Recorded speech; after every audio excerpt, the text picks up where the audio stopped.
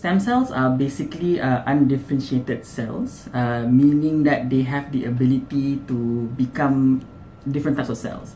So there are two types of stem cells currently available or currently being studied. The first one is adult stem cells, which are usually found in different organs in the body. There's the second one, which is embryonic stem cells. So these are what we call totipotent or pluripotent stem cells. So ESCs or embryonic stem cells are very important area of research, because you can technically program these cells to become any part of the tissue or any organs in the body. So you mentioned that it's usually used in treatment of cancers or diabetes, or even in congenital heart failure, or maybe in any cardiovascular diseases. That's because you can theoretically take a stem cell, be it an adult stem cell or a embryonic stem cell, and you implant them or you graft them onto a specific organ. And what happens is it will differentiate into that particular organ. So imagine if you have someone which has an artery which is dying, or probably a heart that is failing. So what you can do is you can replace the defective parts of the organ by grafting stem cells onto it. So what happens is it regenerates a new cell of that particular organ. So in this case, it's probably a heart cell. So you repair the heart. Hello everyone, you are right now with me, your host today, Jahimin Masri. Clinical research regarding the stem cells benefit has been grown dramatically in this era. Stem cell therapy is a treatment option which uses the patient's own stem cells to repair the damaged tissue or repair the injuries.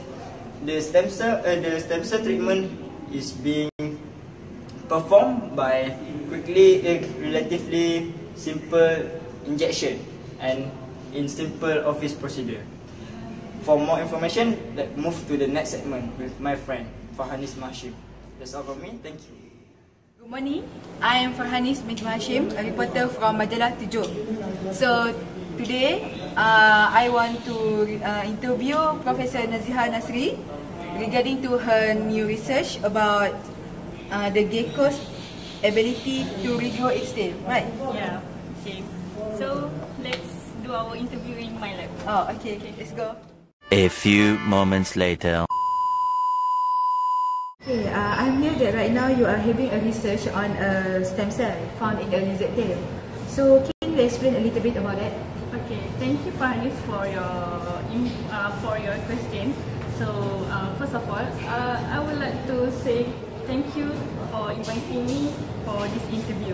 Okay, regarding your question, as we know, lizard tail consists of spinal cord, which is contain a lot of number of stem cells and proteins. Both of them is used to support the growth of stem cells.